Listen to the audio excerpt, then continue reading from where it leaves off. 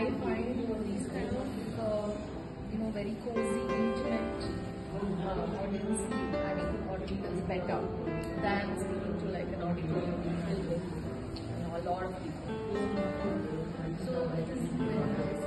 Because creativity is like was it in childhood or it was sort of Nest. Silence is a kiss that hovers over a pond, wet and unfinished. Silence is an empty wing that hands out hunger to the mountains. Silence is a door that opens like a book and closes like a book. I've been kind of thinking about how do you maintain your choice that at any day I could stop doing this. Because I think that ability to say I can stop doing this is what makes you want to do something. It's all about logic, it's all about structures, as you were mentioning. But when it comes to art, it's about a feeling, it's kind of an emotion. I'm going to accept that this is it, I'm going to pursue it. Because I want to know what I can do.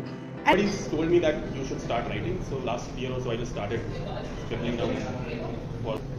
I always like to explore mediums, but I would still say that I haven't found my expression yet. Live for ourselves, and in the amount of time that we live, there's so many things that we can do, that we want to do, and if you didn't do it, maybe nobody else will do it, or maybe somebody else will do it. But all this is a part of life. Like rock is a part of life. Multiple hobbies are a part of your life. Work is a part of life, and if you don't separate all those things, everything together is nothing else. So I started thinking about this process when I tried, when I started thinking, if I want to make my own song, what do I do?